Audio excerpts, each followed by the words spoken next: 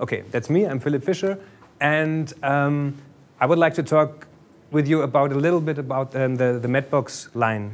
When I started a couple of years ago at ARRI, I think we had around 15 different Matbox models in our product range, which is a little bit too much maybe. So it was from the very beginning, the plan was really to reduce the quantity.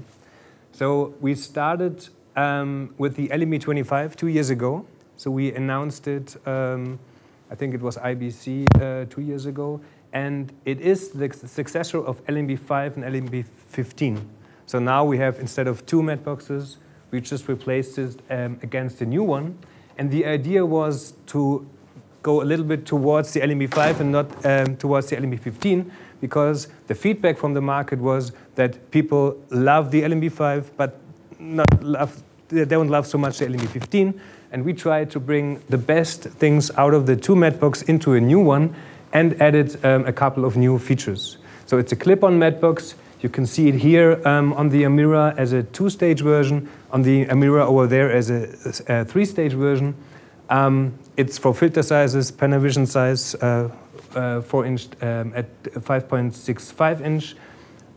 It has a wide-angle sunshade. It's compatible with all the clamp adapters you know from the LMB5 and the 15. The filter frames are compatible, and the top flag is the same.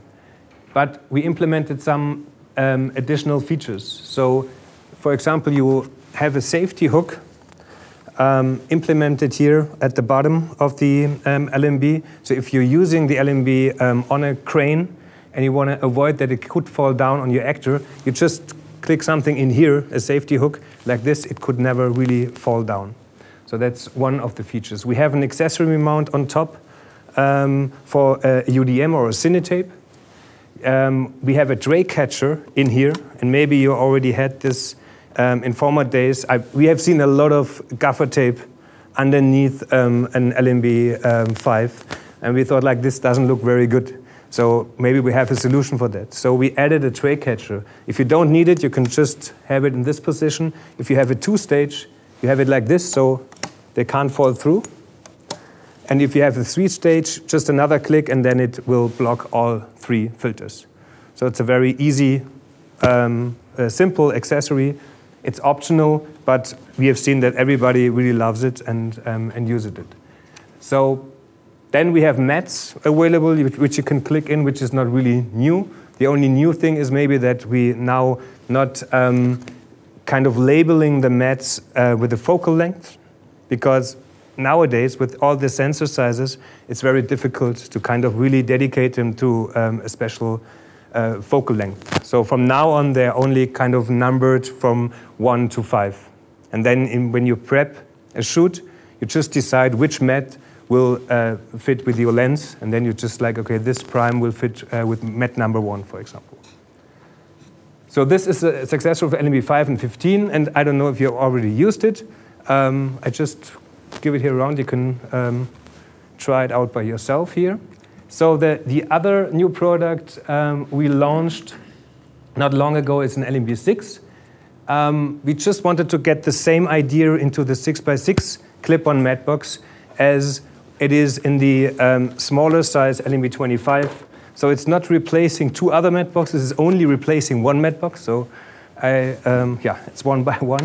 But we added much more features if you compare it to the LMB4A before. Because LMB4A had not any top flag. It was not possible to have these interchangeable clamp adapters in the back. And the very interesting thing is that now we have a clamp adapter up to 162 millimeters. So now you can use it also with the big Ingenue zoom lenses, with the Optimo, with the 24-90. Besides that, everything is kind of the same as in the LMB25. Mats, for example, were also not existing with the LMB4A. These are existing now for the LMB6 as well. So then the next step for us was to kind of the replacement for the holy cow in the industry, which is the MB14. So everybody's like, oh my God, they're going to replace the MB14.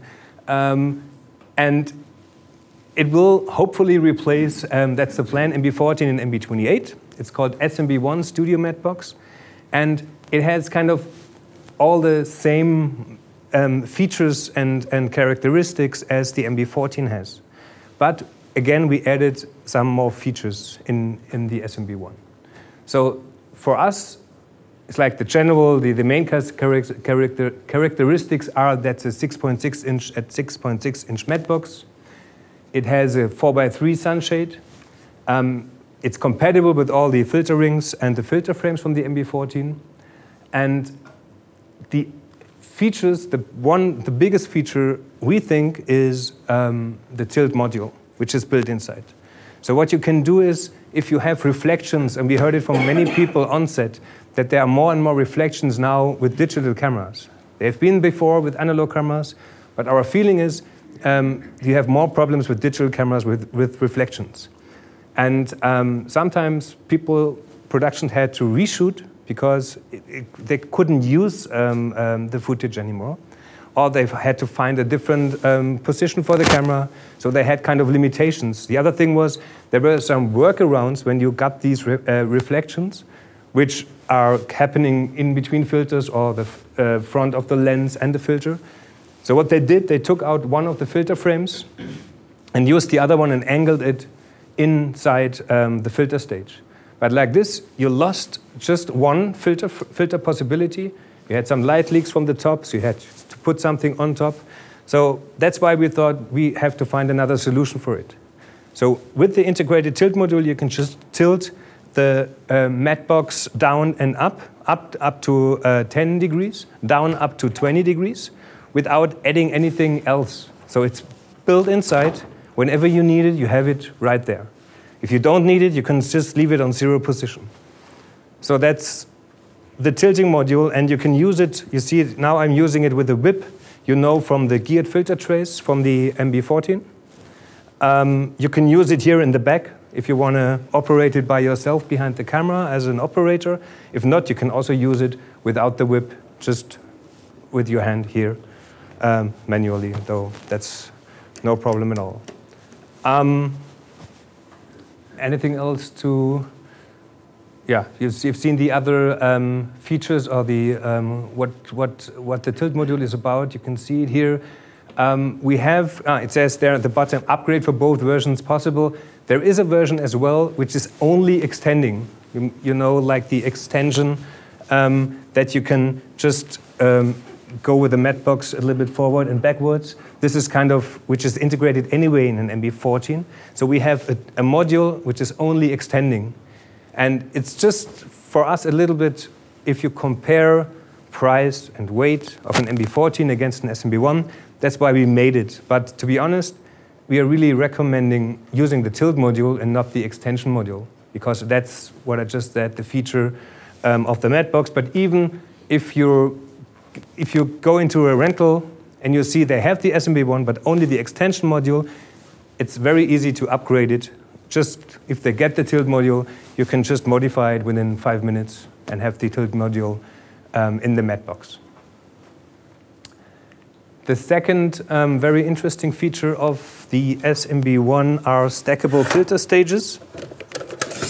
So what I just did, I took out the filter stage from the matbox, and till now, if a DP wants to use 5 different filters at the same time, maybe, then you had to carry, and maybe you have to have a single filter stage because you have a wide angle. So then you have to carry like a single, a double, a triple, a 4 filter stage, and a 5 filter stage, which is a lot of stuff. It's expensive and heavy. So what you can do now, you can just stack filter stages together. So the only filter stages we are offering now is a 2 filter stage with one filter, which with a how's it called? What? Geared filter tray. Thank you. With a geared filter tray, and the single one, which with a normal filter tray. And like this, you can just stack as many together as you want. So, for example, we're recommending with the example I just told you, 5 filter stage. then you just need 2 double ones and 1 single one, and then you can stack everything together, like from single up to 5 filter stage, whatever version you want. And it's, yeah, you can just now try it by yourself. I will pass it around. In the beginning, it's a little bit tricky to see, okay, how does it work? But if you're used to it, it's very, very easy to do it. We added, again, our tray catchers. So you can see them here at the bottom. You can just click the tray catchers in individually for every filter tray. And the backplate, you could even put the backplate directly to the mat box if you don't need a filter and you have an extremely wide angle. So it has the same interface in the back.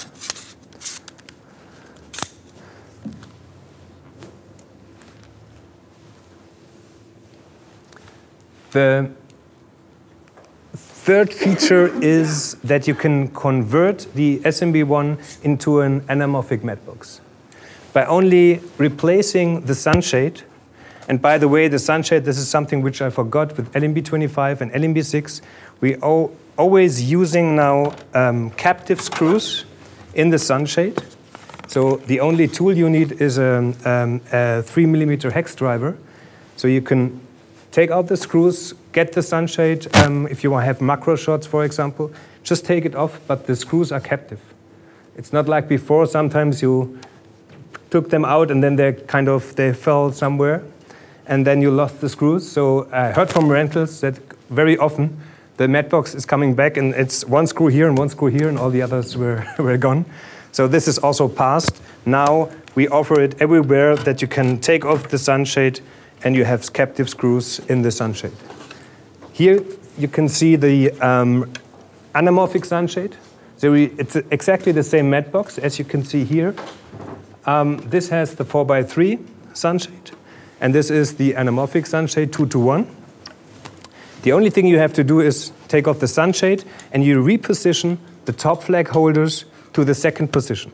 So there's one position for 4x3 and the other position a little bit further down for the anamorphic sunshade. Like this, you can still use the same top flag as you can see it here, also on the anamorphic sunshade.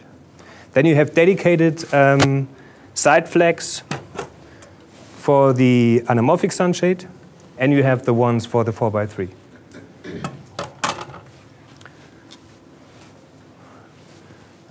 Yes, I also pass this around that you can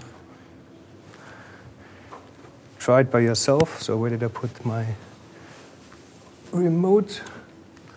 Flags. Talking about the flags, you can see here the side flags and the top flag. Maybe I show it here. It's easier for me. We modified the mechanism on the top and the side flags a little bit. Maybe you had the experience by yourself as well that if you have to move from really like outside to inside, it takes, or from very high to low, it takes a long time. And the DP says like, come on, do it faster, we have to shoot. So what we integrated is just a fast adjustment on top here. So now you can do it really, really fast, and you have still the fine position here in the back. On the top flag, we also modified something. With the side flaps, you have the same mechanism here for the fast adjustment. And for the side flaps, we now have a friction-driven system. So you can fold them to an angle, to your angle where you want to use it. And then you just put the friction in and it will stay like this. So also if you're on a car mount, it will not go like this, it will stay. And you can still fold it in like you're used to with the old one.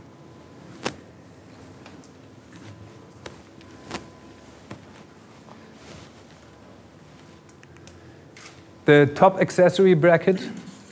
So normally there should be pictures as well. They're kind of lost now in the PowerPoint, but you can see it here anyway. You can see it here on top. There's a sliding accessory mount, and we put a UDM now on top. You can also use it with a cine tape, with small LED panels or small mini monitors. That's an optional accessory. You can put it on, or you can just take it off if you don't need it. The mats are, you can see here, one mat is already in the mat box. It's not the system of the MB14 anymore, where you fold the mats around the sunshade. It's the system which was also used in the MB28. You can just stick and click them in. So like this, you have much less space if you have the mats in your assistant bag. And we offer 3 different mat sets. One mat set is the classical one, which is spherical. For the spherical sunshade, when you're shooting spherical, you just have the spherical mat set. The other mats are, if you want to shoot anamorphic, but you want to use the spherical sunshade, there are spherical, like mats for the spherical sunshade, but with the anamorphic openings. And the third one are the mats for the anamorphic sunshade. And then we added one, which is not really a mat, but something which you can use if you want to kind of protect your lens in between.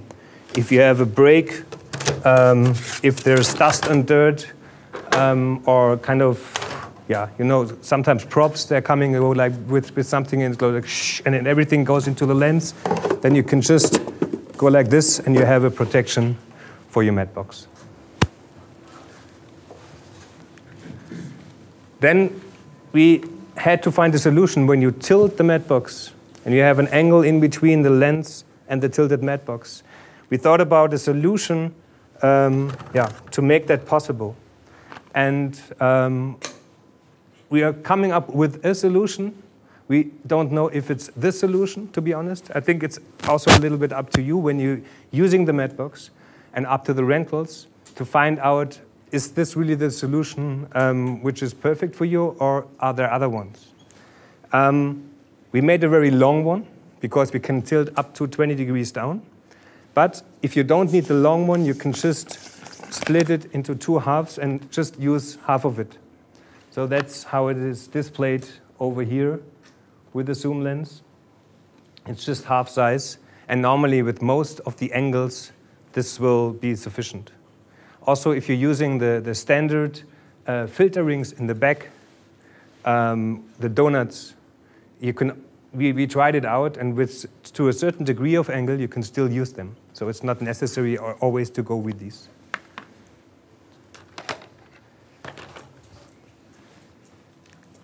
And finally, we also made some improvements for kind of existing parts which were in the MB14 already. So you know the swing away system, with some of the mat boxes, you had the problem that they kind of overshoot their locked positions. So sometimes they were not really kind of accurate if they're inside or outside. And this is also something which is really improved, which is a good feature from the MB14, but we thought we were making it a little bit better now in the SMB-1. Yeah, I think that's the overview about our mat box line. And with a little bit of fantasy, you may know which mat box will come next, but that's up to you. I will not tell you the secrets, but maybe you can find it out by yourself, because I've shown you 2 clip-ons, and I've shown you 1 studio mat box. So do you have any questions about the mat box and maybe the use of the mat box? Yes, please. The tube for the filter, the new donut. Yes. Are both halves of it the same, or is there one that has to go on the mat box? One goes to the mat box, and the other one is just like you don't need it then. So just one goes to the mat box. And what you also have in the back is it's the same interface as you have for the reduction rings, which are already existing. So it's not a new system. Also, the back of the mat box itself, it's compatible to what we call the R1 rings, which are the ones from the MB14 and the MB28. And you have still the possibility to use a circular 6-inch filter in the back of the ring.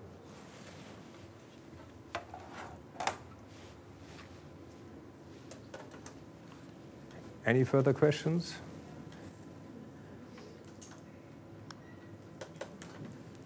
You're talking about, okay, there's maybe something which is interesting for you, which is a little bit different than with the MB14. So when we came up with the LMB25 and the LMB6 in the beginning, there were only top flag holders. And in the kind of standard mat box, when you order it, there are only the top holders integrated. So if you want to have additional holders for the bottom flag, to use the top flag as well on the bottom, you just have to ask a rental for it, or tell them, okay, they have to be kind of ordered separately if they're not there. So they're all available for LMB25, LMB6, and SMB-1. With MB14, they were built in from the beginning, top and bottom. Now they're only the top ones included, and if the bottom ones are missing, you just have to ask your rental, please order them, they're also available. And there's this a user story, or kind of a pre-user story, because we were just prepping a shop in the ARRI news. It's from the cameraman, the DP is Bojan Bacelli. He did Lone Ranger and Mr. and Mrs. Smith. And he, a couple of weeks ago, just right after we announced the SMB-1, they prepped a job in Budapest, in Hungary, and they asked for SMB-1s. And they wanted really to have them when they saw them. So that's a short story in an interview with him and his first AC in the ARRI news. And whenever you have an idea, you have feedback for us, because you are the people working with our equipment on set, that's really very important for us. So please don't hesitate. If you have something to which you recommend to us and say, like, I'm working with this type accessory, and I always had the feeling this should be a little bit different, or there's something which is not existing in the market, and could you please integrate that in some of your products? Please tell us, because I think that's our goal, really, to listen what you need, and then to integrate that in future products.